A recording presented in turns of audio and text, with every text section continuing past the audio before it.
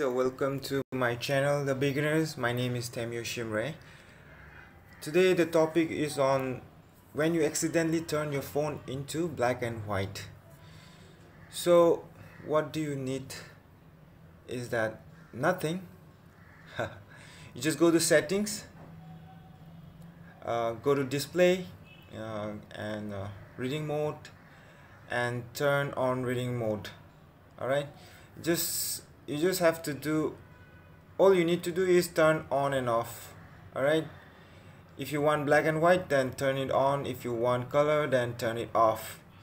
So that's all you need to do. Again, you go to settings, display, reading mode, and then turn on reading mode. So that's all you need to do. I hope you understood, and if you have any doubt, feel free to comment in the down description below. I'll get back to you as soon as possible. Alright, see you, bye.